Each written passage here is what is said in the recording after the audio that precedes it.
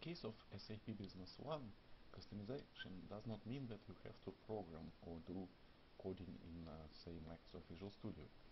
Let's take a look how customization could be done here. This is version 881.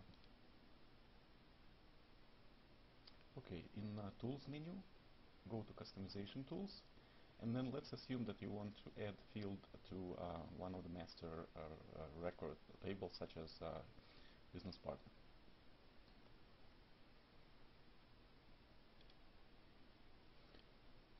Here, expand master data, then let's go to business partners, and business partner, let's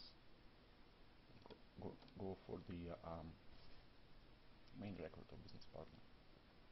Now let's assume that you have some customers eligible for commissions and some others don't.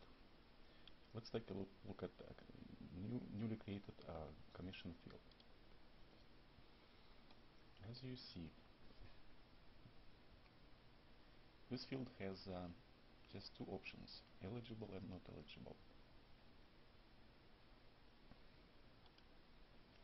This field exists in the master record table, so it updates the table structure. Now let's take a look how do we use this new field.